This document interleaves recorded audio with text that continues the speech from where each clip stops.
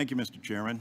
Thank you, Madam Secretary, for being here. And thank you also for being part of an administration that actually did leave the country with a surplus. Mr. Neal yesterday very eloquently went through that process. So I think the American people and even our colleagues over here on this side of the aisle, we point with great pride your example, your leadership that you have demonstrated, including the 12 million new jobs that have been created in just the past 2 years.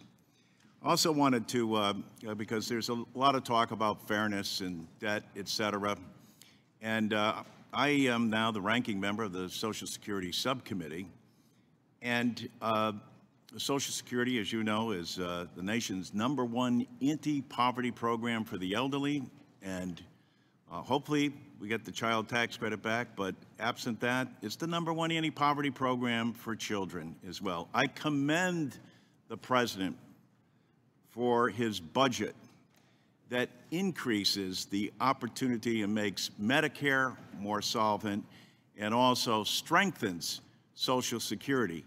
And it does so actually by paying for it.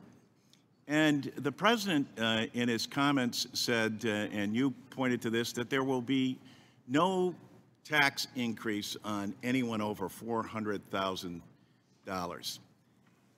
How many Americans does that represent? How many people are in that area of earning over $400,000? And is it fair that someone who's making $30,000 or $50,000 or $75,000 pays in the whole time, and someone like Elon Musk stops paying after day one for their Social Security? Isn't this about fairness?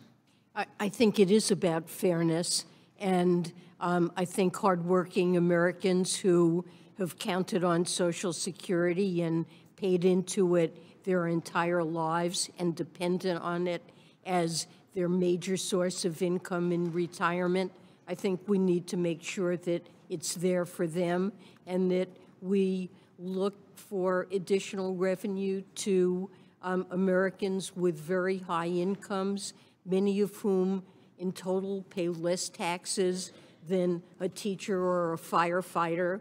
And throughout the President's budget, there are many proposals to make sure, for the sake of tax fairness, that those individuals pay at least a minimum. A person making $100 million or more should pay at least 25% of their full income as taxes. But yes, I think it's for tax fairness. Like Mr. critical. Kelly, I go to a lot of places, and everywhere I go, they ask me, when are we going to fix Social Security? And why is it that I have to pay in, and we learned from the President and this exchange, why do I have to pay in constantly out of every paycheck?